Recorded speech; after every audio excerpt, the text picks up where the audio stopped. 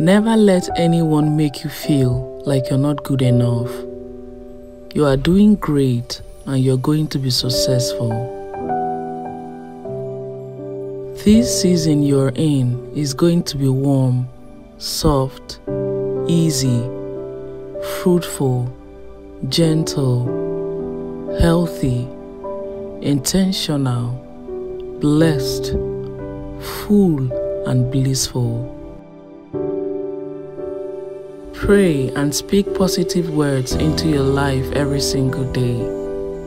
Think big, think healing, think success, think peace, think happiness and growth mindset.